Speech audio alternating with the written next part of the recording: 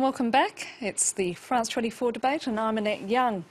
He's called the accountant of Auschwitz. A 93-year-old Oskar Groening is standing trial in the German town of Luneburg, charged with complicity in the murder of some 300,000 Holocaust victims. It's been seen as a hugely symbolic act. This as authorities make a last-ditch attempt to put the handful of remaining Nazi death camp guards in the dock before they die. Now, given the age of people such as Groening, what does such a trial achieve? And do the moral lessons from such a judicial exercise resonate with the younger generation across Europe? And with me to discuss this today is Jean-Marc Dreyfus, a Holocaust historian from Manchester University. Hello. Glenn Fedder, a senior fellow at the Institute for the Study of Global Anti-Semitism and Policy. Leo Sevior, a French rapper and youth worker, working here in the suburbs of Paris, I understand.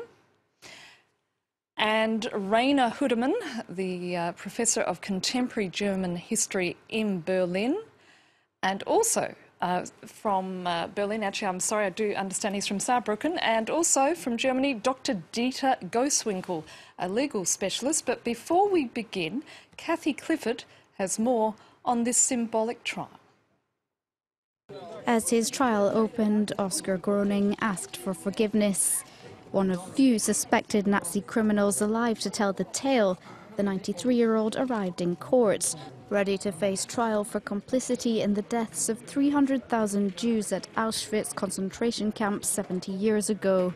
Unlike others, he's spoken out openly about his past, he says, to counter Holocaust denial.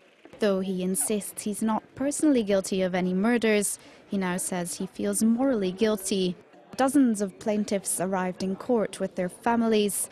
For this Hungarian survivor, it's not about a jail sentence, but rather a last chance to research and deal with Auschwitz crimes. I can ask if he knew Mengele, and that is a very important question for me, because there were files that Mengele created about the experiments. I personally was injected with deadly germ, and Mengele stood by my bed, never talking to me, but talking to 4 doctors, telling them, too bad she's so young, she has only 2 weeks to live. Under the Nazis, Groening's job was to collect money left in the belongings of Jews going to the gas chambers. Until now, his alleged lack of direct involvement in their deaths kept him out of court. But many felt the German justice system hadn't done enough to prosecute Nazis. With few still alive, the courts are now turning to guards who indirectly aided in mass murder. Groening's trial's the first in this new line of legal reasoning. Justice has failed us over the past 5 decades by not taking on trials like this that they should have taken on. There are currently 11 cases open against former Auschwitz guards, a legal race against the clock. Jean-Marc, let me start with you. What does one achieve by putting a 93-year-old man on trial?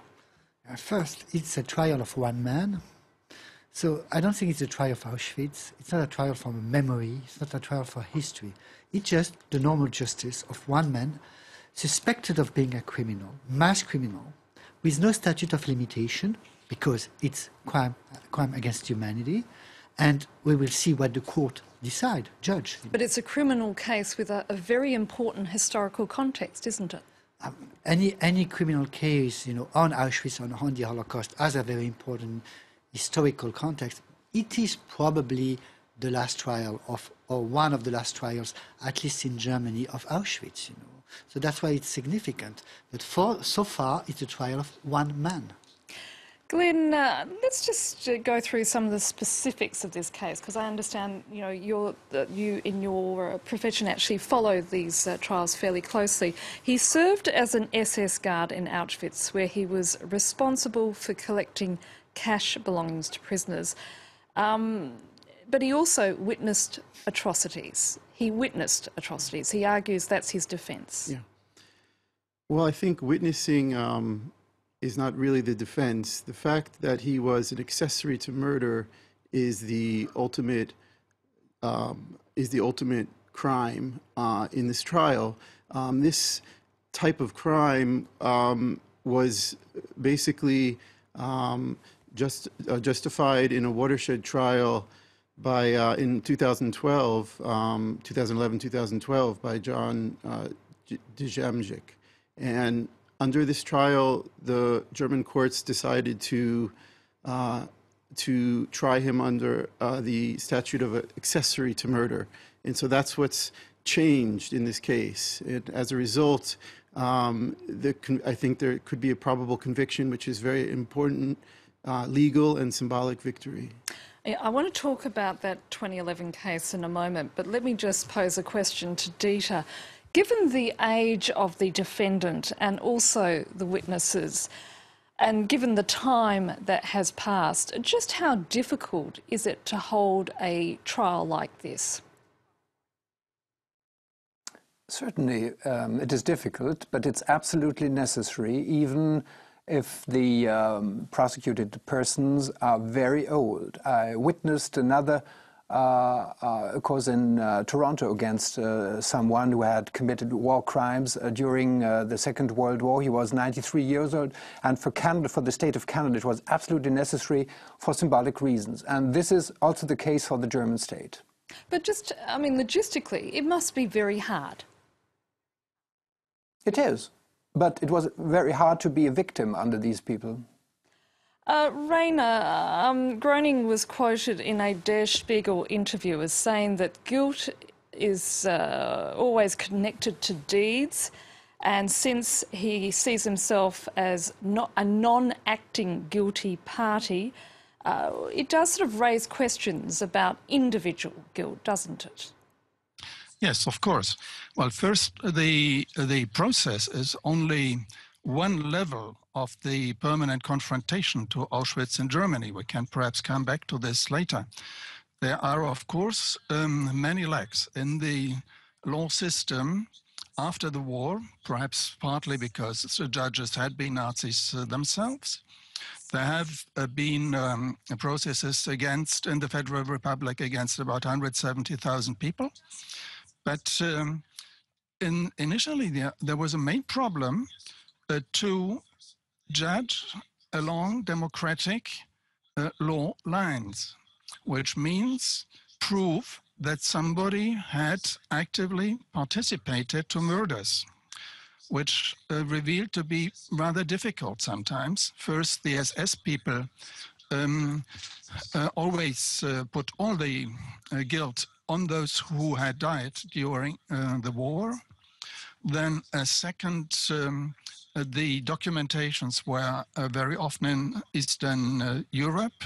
The Soviet Union and the German Democratic Republic delivered the material only reluctantly and very often falsified, so very difficult to use. Was an instrument of the Soviet Union to prove that all the Germans were still Nazis, which of course is not the case. This does not excuse anything, but this explains some of the problems in the beginning. Another problem was that after the war, first the Allies were very suspicious, of course, against German courts, and so in the first years, it was the Allies, and particularly also the French, very actively, who led these trials. And the processes in the German responsibility started principally several years after the war only. These are some aspects who can absolutely not excuse, but explain some reluctancy. Rainier, just at this point, I want to just turn to Jean-Marc. I mean, one thing it does do, this whole case, it highlights the failure of the German justice system in the past to prosecute people such as Groening. Absolutely sure, yes. When you see the number of people who could have been accused, of direct, very direct crime. I mean, there was somewhere in the order of more than 6,000 SS guards. More than 6,000 Germans stood trial for something like war crimes or the Holocaust, concentration camps and the Holocaust. Many of them were condemned to very light penalty. They were very often set free almost immediately after the judgment. So there was a political will in the new German Republic of Germany not to put those people on trial. So some judges tried. So you had some individual judges who started some prosecution. Very often they opened some kind of common case, they called it in German complex, So you will judge all the people responsible for the deportation of Jews in France. There was such a trial. Or in the Netherlands, or all the German diplomats who participated in this final solution. But it led to nothing, because for the reason that Rainer Hudemann mentioned, that many of the people in the judicial system have been Nazis themselves, or were linked to Nazi, and also it was a policy of the new German Republic by Adenauer himself, to say, we do our share, in the Cold War. Don't forget the Cold War. This is very important. We do our share, we pay a lot to, but we maintain stability in Germany, but in exchange, don't ask us to prosecute the Nazis. Glenn, it also shows that this trial illustrates the fact that perceptions of the Holocaust and Nazi war crimes have shifted, as Jean-Marc was just saying. And, as a result, we now have a situation where people like Groening are being taken to court. Mm-hmm. Yeah, I mean, I think it's too little, too late. At this point, this is an historic trial because the Nazi guards, especially, are of a generation that is dying out. I mean, we talked about numbers before. Around 6,500, there were around 6,500 SSS guards. There were only around 65 trials, and out of those, only around 20 to 30 convictions. So it's a very low number. He's facing a in Auschwitz. In Auschwitz. Because you had many more in other camps, Many more. And so if you look at the total numbers, the conviction rate is very low. And even what he's facing right now, Groening, is around 15 years, which I think symbolically is absurd. He could be convicted of an accessory to murder of over 300,000 human beings. So to face a 15-year trial for the accessory to murder of 300,000 human beings, I think is inappropriate. And we don't know what he did, because we have his statements. The case is very exceptional because we have he's been very public about. He has been very public. This is very unique. Very unique, is very because special. The dictator, the killers, remain silent in Germany. So we have a case of a German who publicly stood up and spoke, probably thinking that he will never be judged for that. Dieter, do you have any response to what's just been said? Pardon me, a response to what? Just in terms of what Jean-Marc was just saying. Yes, I do. I can totally confirm that, and I think in this case, this SS guard wasn't one of the so-called worst, because he was able to speak out and to tell about what he had done. Maybe he didn't think that he might be prosecuted, and this is due to a change in the German doctrine and jurisprudence after the Demjanjuk trial. And this is quite recent, and it took place in 2011. So, and his confession in the magazine Spiegel was in 2005. At that point, he didn't have to face a conviction, but now he has, and I think it's good. Leo, you've been sitting here quietly listening to these historians, and the thing that intrigues me as a young person, when you read of these stories and you see an elderly, frail man in court, how do you respond to such a trial? I guess we have, he is facing two things, the facts and the law at that time, the German law, and also the symbol. And like Mr. said, it's maybe not decent that an old man has to face, I don't know, he's on the court for 300,000 people that died, and maybe it's not decent, and maybe it's not fair, but now is the time that we have to face fact and in historical fact, but how can I say that? Like openly.